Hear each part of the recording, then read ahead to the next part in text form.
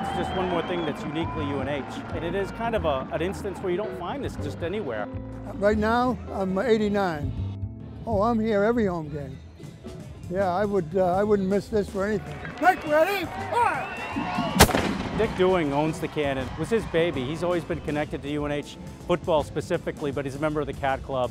And he told me the one time that he was bringing the Cannon down and he was looking for somebody to come down and help him just to kind of shoot it. Set charge. And it was popular. Ram. And all of a sudden it became a thing, and it's been a thing now for 10 years.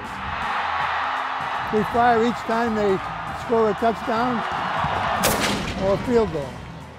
And we also fire at the very beginning. When the Cats take the field, we'll usually give them one shot going out.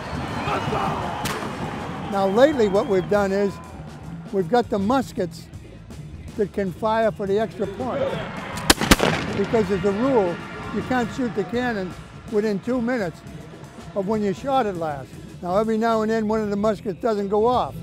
But that's how it was in the Revolution too. Swap! Not everybody likes it. You know, you bump into people say, love coming to the game, but boy, that cannon. Ready, fire! The other coaches that I've gotten to know said, Jesus, it's loud. You know, how close is that thing? I don't know. You want to shoot the gun? No, I don't want to shoot the gun. Okay. You don't want me. You had your chance. Oh, there's more to Dick than just coming to the game on Saturdays.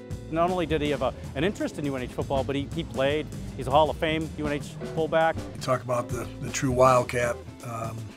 One, he was a terrific player. You hear the stories about him going both ways, playing both sides of the football. Just a respected guy in the sense of how much he loves the University of New Hampshire and the football program. He's been an honorary captain of ours for one of the Colonial Clash down in Gillette Stadium. He almost got us a penalty down there. And I was easing back around by the end zone, and by then they'd already had a kickoff. And all of a sudden, there's our guy running for a touchdown.